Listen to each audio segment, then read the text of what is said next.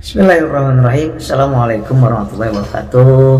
Alhamdulillahirrabbilalamin. Allahumma sholli wa sallim ala sayyidina Muhammadin wa ala alihi wasallam. Sahabatku, dimanapun berada, dari Sabang sampai Merauke, dari Indonesia sampai seluruh jagat raya ini yang sedang melihat video ini, saya doakan semoga senantiasa dalam lindungan Allah Subhanahu wa Ta'ala.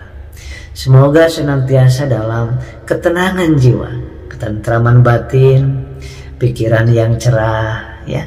Insya Allah, mudah-mudahan senantiasa diberikan rahmat oleh Allah Subhanahu wa Ta'ala.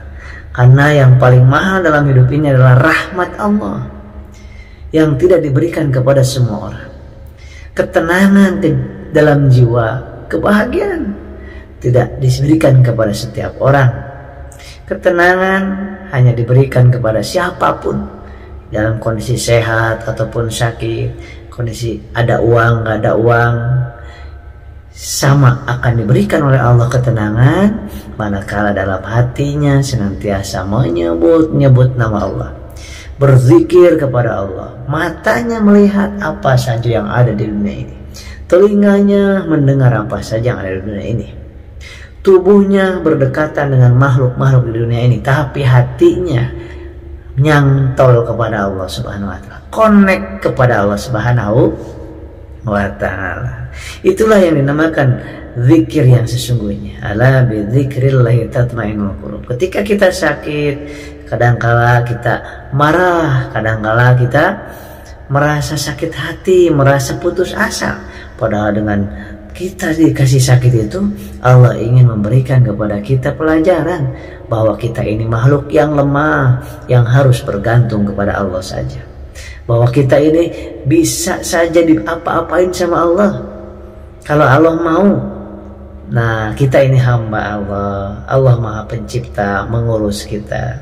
Sehingga Allah dengan sakit ini, Allah ingin memberi informasi kepada kita. Ada yang salah dalam pola makan kita, pola pikir kita, pola istirahat kita, pola ibadah kita jauh dari Allah, supaya kita semakin dekat kepada Allah.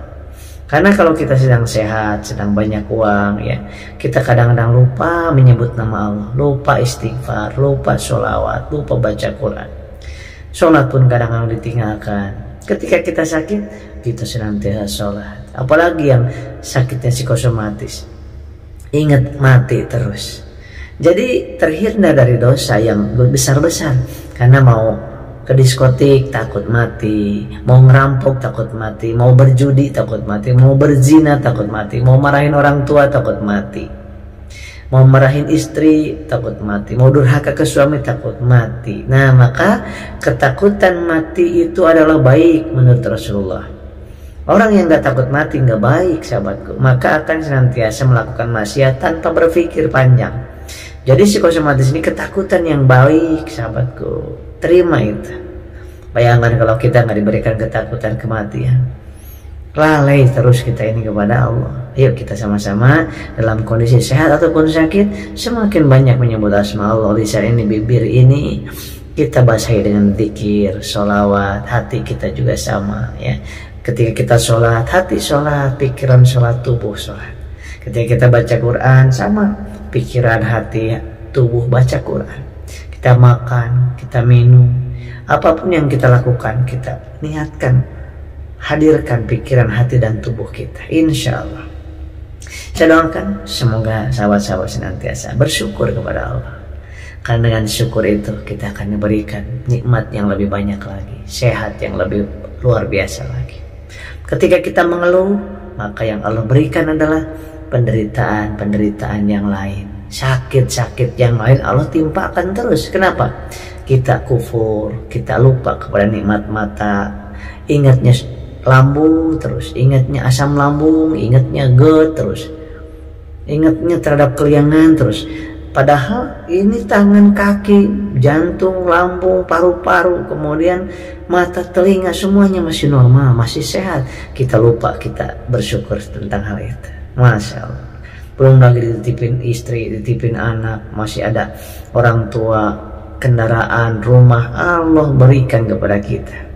Nafas ini, oksigen ini, minum nggak usah pakai infusan, makan nggak usah pakai di selang. Masya Allah, luar biasa. Nikmat-nikmat Allah 99,9% sesungguhnya.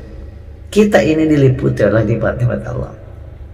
Tapi karena kurang bersyukurnya kita, kufurnya kita, maka yang 0,01% itu kita ingat-ingat terus. Lambung, ingat terus. Kenapa sakit lambung terus? Kenapa orang lain enggak? Kenapa saya enggak? Itu yang 99,9% kita lupakan.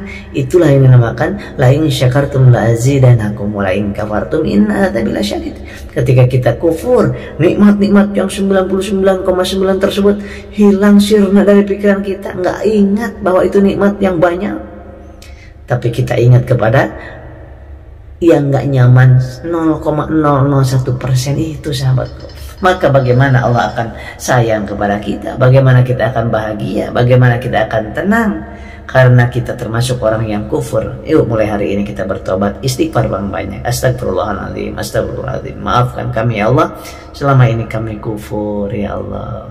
Engkau yang maha pengampun, ampuni kami, jadikan kami Allahumma aina ala zikrika wa syukrika wa husni ibadatik. Jadikan kami termasuk golongan orang-orang yang ahli syukur, ahli zikir dan ahli ibadah. Amin ya Allah ya Rabbal alamin.